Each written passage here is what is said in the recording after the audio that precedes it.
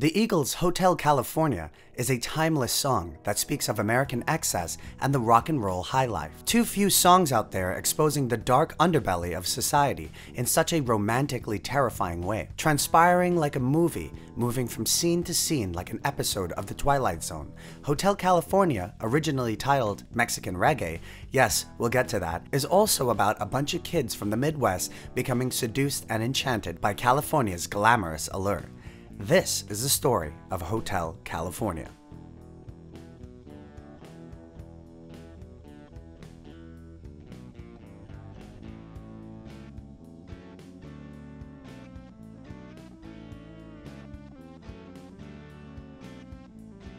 Musically, this song has a demanding flow to it, reminiscent of Bohemian Rhapsody. Undulating harmonies, seductive progressions, and possibly one of the most wonderfully composed guitar solos to grace a song. Developed by Don Felder as he drew inspiration while vacationing on a beach house in Malibu Beach, Don recorded an infant and instrumental version of Hotel California with just a 12-string guitar, bass, and drum machine, along with a few other songs. When Don Henley, drummer and co-lead singer for the Eagles, first heard the instrumental to Hotel California, he immediately knew it had something special, remarking, "It sounds like a Mexican reggae." Funny enough, Mexican Reggae was Hotel California's first working title. So they have the structure for the song, but no lyrics. Don Henley and Glenn Frey decided to write it as a duo, where Glenn would come up with the concept and Don Henley would make it work lyrically. Glenn and Don drew inspiration from a few different places. They wanted it to open like an episode of The Twilight Zone. Everything seems normal, but eventually things get all sorts of bonkers. Frey also was influenced by literature, saying, "We take this guy and make him like a character in The Magus, where every time he walks through a door, there's a new version of reality. We wanted to write a song just like it was a movie, just one shot to the next. A picture of a guy on the highway, a picture of the hotel. The guy walks in, the door opens, strange people. We decided to create something strange just to see if we could do it. If you think that concept is weird enough, just remember, Don Henley had to make an intelligible set of lyrics for this mind-bending song.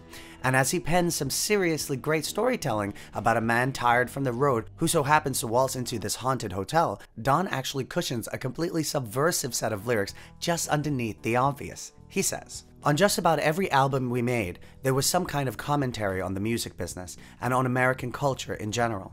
The hotel itself could be taken as a metaphor not only for the myth-making of Southern California, but for the myth-making that is the American dream, because it's a fine line between the American dream and the American nightmare." Don was actually pretty cheeky with his lyrics. For instance, the lines, "Her mind is Tiffany twisted, she got the Mercedes Benz, she got a lot of pretty boys she calls friends," is actually a jab at his ex-girlfriend Lori Rodkin. Yikes, could you imagine being immortalized in that way in such a popular song? And Don even says hello to Steely Dan with the lyrics, "They stab it with their steely knives, but they just can't kill the beast." This was a response to a Steely Dan song, Everything You Did, where he says, "Turn up the Eagles, the neighbors are listening." Pretty cool. So as you know, the song basically topped all the charts forever. I mean, everybody loves this song.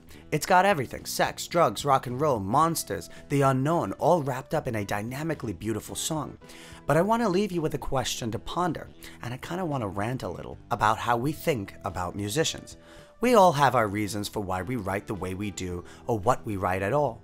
But sometimes people can be oddly critical, as if they know how to write a song like Hotel California better. In an interview with John Soder, Don Henley is asked if he regrets writing the words, "So I called up the captain, please bring me my wine." He said, "We haven't had that spirit here since 1969.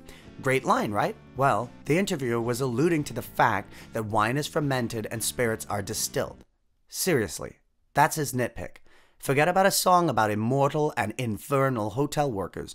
No, reality is completely upended because of banter between a guest and a barman in a song. This is so annoying to me, because it doesn't even take into account the writer might have other motivations for his word choice. And also, it's still a play on words, for heaven's sakes. Wine is alcohol, spirit is alcohol, and the barman is probably a goddamn spirit. That type of criticism is so pedantic and nauseating. However, Don responds to that inane question in a hilarious way. He says, "Thanks for the tutorial. And no, You're not the first to bring this to my attention, and you're not the first to completely misinterpret the lyrics and miss the metaphor. Believe me, I've consumed enough alcoholic beverages in my time to know how they are made and what the proper nomenclature is. But that line in that song has little or nothing to do with alcoholic beverages. It's a socio-political statement. My only regret would be having to explain it in detail to you, which would defeat the purpose of using literary devices in songwriting and lower the discussion to some silly and irrelevant argument about chemical processes. If you enjoy these videos and want to support the channel, please consider becoming a patron. My videos will always be free, and this is a great way to help me make them better for you. Check out my debut album, The HollyHobs, on Spotify and Apple Music, and click the like button, subscribe, and notification bell because that is the best way to get notified when a new video is released. See you next time.